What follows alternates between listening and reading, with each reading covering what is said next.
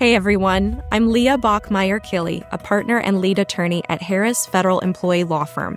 Today we're discussing the appeals process for federal disability retirement from start to finish. I'm going to guide you through exactly what happens if your application is denied by the OPM and explain what your options are and what rights you have. First, if your application for federal disability retirement is denied by the OPM, know that this isn't the end. You have the right to appeal. You can request what's called a reconsideration from the OPM and select one of three options. The denial letter will come with a reconsideration request form with these options listed. Option A. If you feel like the OPM has made a mistake, you can have them reissue a new decision using the same information you submitted initially. Option B. When you make the request, you can submit new evidence for the OPM to consider. This allows you to address any gaps or weaknesses in your original application, increasing your chances of approval. The last option, Option C, you can get a 30-day extension to have more time to gather and send in more supporting evidence. Regardless of which option you choose, you must submit your reconsideration within 30 calendar days from the date of the denial letter. The denial letter will note the issues OPM found with your initial application, and it's generally in your best interest to submit more evidence if you've been denied.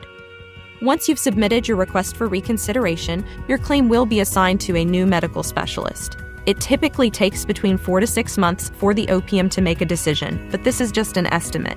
The OPM does not have a rule or regulation that binds them to a particular deadline. Now, if your request for reconsideration is denied and you want to appeal again, you'll move on to the Merit Systems Protection Board, or MSPB, for a process outside of the OPM's purview. Appeals to the MSPB must be filed within 30 days of receiving your reconsideration denial. The MSPB will assign an administrative law judge to oversee your case, and you can elect to have a hearing over the phone or on video. Hearings may involve testimony from medical providers, coworkers, family, friends, and representatives from the OPM.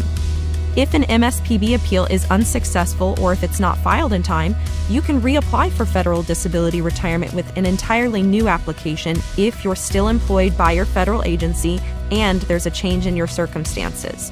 This may mean that your medical condition gets worse, an accommodation was taken away, or a new medical condition has arisen.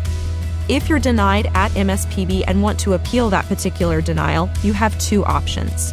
First, you can request to have your case reviewed by the full MSPB panel in Washington, D.C., which is called a petition for review. Second, you can have your request taken to the U.S. Court of Appeals for the Federal Circuit to make a decision. Strict rules apply in these stages, and it's highly recommended to have an attorney that's familiar with the court's regulations.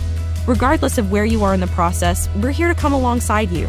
I know firsthand that the federal disability retirement appeals process is complex, and having an experienced and dedicated legal team to guide you through the process is critical.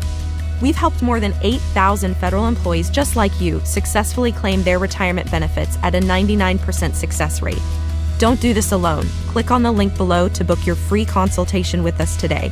The peace of mind you deserve is waiting. Thank you for watching.